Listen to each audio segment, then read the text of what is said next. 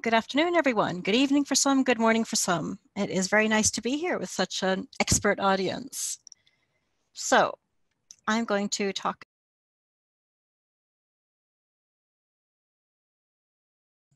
We cannot hear you. You've gone on mute. That would help again. So I'm here today because a year ago you heard Emma Subirats, the AGROVOC manager, talk about AGROVOC implementing multi-scheme, multi-hierarchy management. And we're here a year later to talk about what actually happened. I'd also like to say hello to our colleague Andrea, who is here. So AGROVOC, for those who do not know, it is a thesaurus. It's a controlled vocabulary, and it covers the areas of work of FAO. So food, nutrition, agriculture, fisheries, forestry, food security. It's coordinated by FAO and published by us, but we have a regional network of people working on the content. And it is a very popular thesaurus to index and tag information resources, not just on books and literatures, which is what it started out as, but also very much for data sets and information. So here you can see examples of it being used on the FAO website and also in the CG space. So for the more technical audience, it's a SCOS concept scheme, and it's also a linked open data set. We have about 37,000 concepts and 750,000 terms, and that is in up to 38 languages. And it is, again, as we spoke earlier, we talked about interoperability. AGROVOC is aligned to other multilingual and monolingual knowledge organization systems. Here is a graphic of some of them, and it's nice to hear some partners here today. So here is an example. Now this is only possible because we have the network of editors, and editors might be from a national institution translating a language.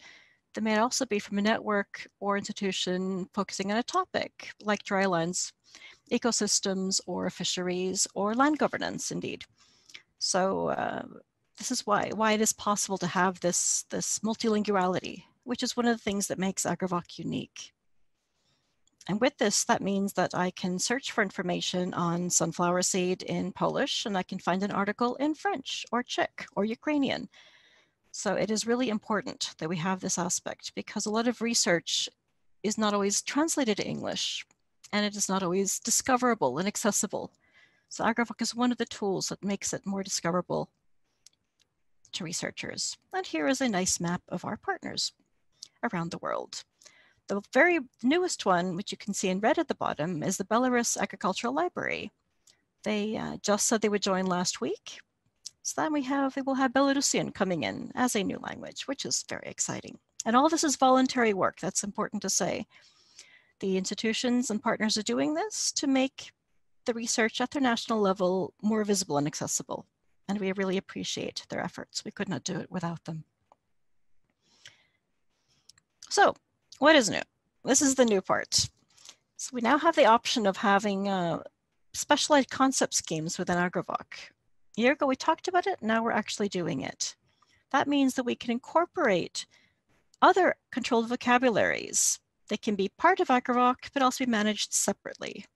And we have the first ones coming in, and we wanted to have a special shout out to the LandVoc, the Land Portal Foundation. They just went live with their new foundation, the new hierarchy, 2 weeks ago, I think, which is big news.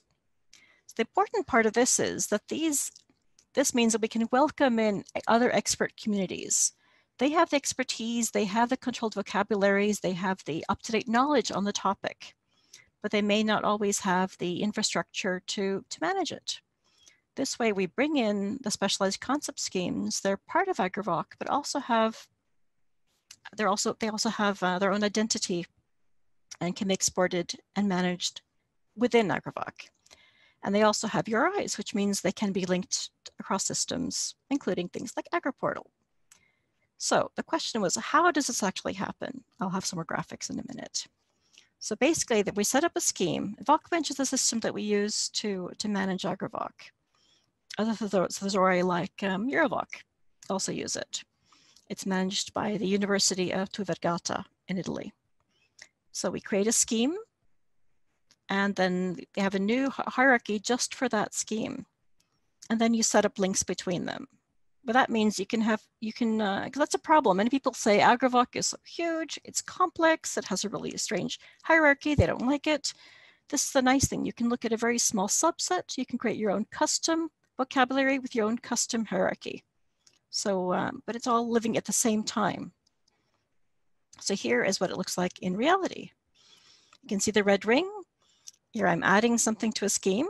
In this case, I'm taking value chains, which will also be important to fisheries. And I'm adding it to ASFA, which is the Aquatic Sciences and Fisheries Abstracts scheme. I say, fine, I would like to add this to them. This is a hypothetical example. You can see now that ASFA has showed up as green, just to the left of the arrow. And now that's the value schemes lives both in AGROVOC, because they all live in AGROVOC, but it also lives in the subscheme of ASFA. But then I don't know where it should sit in ASFA in the hierarchy. So I have to go down and select the property ASFA broader, which is the custom one just for the scheme. I select that. And in this case, AGROVOC has value chains sitting under production economics, but that is not a concept that exists in ASFA. So here, the ASFA broader is economics. Same scheme, same structure, same hierarchy, same URI. And if someone adds a translation, both schemes benefit from it. But they have differentiated visibility. Here's another nice example where I have land management, another important concept. And that one actually lives in 3 different schemes. It lives in AGROVOC, but it also lives in the Aquatic and Sciences and Fisheries Abstracts one, and also lives in LandVoc. And you can also see here, they have slightly different hierarchies in the 2 concepts. But again, we're benefiting from each other. We're benefiting from shared definitions, shared translations, and shared infrastructure. And it's important to know, because people come and say, well, what do we need to do this? It's really important to know that you're not looking at your data anymore in isolation, but you're part of a bigger ecosystem. So if you changed value chains or added a new definition, it doesn't apply only to your scheme, it applies to all other schemes. But that also means that if someone adds more translations or definitions or scope notes, everyone benefits from it. So when you have the AGROVOC release, for example, you only see the AGROVOC data separately, but the other one can be extracted if needed. Exactly. So this is for the technical people who would like to know about this. This is how it works. They would download, if I wanted to only pull out the fisheries concepts, I would pull out everything in the ASFA scheme. I would look for, take out the AGROVOC SCOS broader and then use the ASFA broader. And then you have a custom mini scheme of AGROVOC in your specific topic available. So that is something we're quite interested in exploring more of, because we don't have the resources to cover every single topic in depth, but we know there are specialized communities out there who do. And we really want to bring in that expertise and knowledge to AGROVOC. And this is what it looks like. For example, you have public health sitting in 3 different schemes. This is in the fisheries one, FOWLEX, which is a new scheme coming in, and an AGROVOC. It is the same concept, same labels, same definitions, but it sits in 3 different places. And that is the end of my presentation. Very summary here. So if you have any questions about this, I know this went quite quickly, but please talk to us. You can reach us at agrovoc@fal.org. We're also doing a webinar next week for the CGIAR. We can put that in the chat if anyone is interested. And yeah, happy to take questions.